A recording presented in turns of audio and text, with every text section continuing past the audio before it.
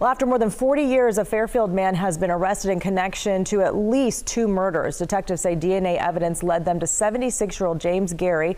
The first case happened in July of 1980. A woman was found strangled to death in Union City. Investigators determined she had also been sexually assaulted. DNA was found, but no matches were found. The second case, in March of 1996, a woman was found dead along Highway 780 in Vallejo. Investigators determined that she was strangled and had blunt force trauma to her head and neck.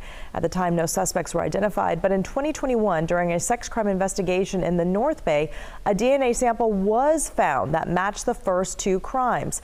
Detectives identified a possible suspect. A DNA sample from Gary matched all 3 crimes. He was arrested this week and booked into the Solano County Jail.